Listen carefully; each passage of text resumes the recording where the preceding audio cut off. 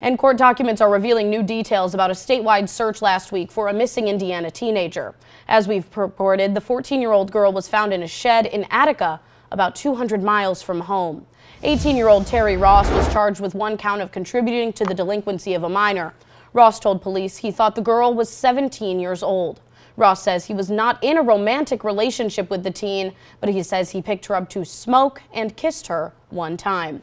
He adds he was in regular contact with her via text and Snapchat, but never exchanged nude photos. Online court records show Ross was released from jail Friday on bond. The girl is described in a police report as a runaway.